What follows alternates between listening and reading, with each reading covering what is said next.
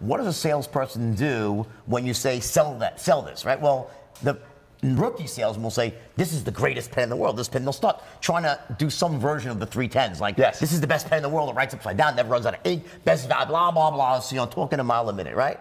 But the fact is that the only logical thing you could really say to someone before you sell a little pen is, first of all, are you in the market for a pen? Yes, qualify. What type of pens have you used in the pen? You have to start asking questions. And this is the big mistake that salespeople make. Because A, by gathering intelligence in the beginning, it allows you to identify their needs, their value systems, any pain they might be feeling about, a lack of not having something, right?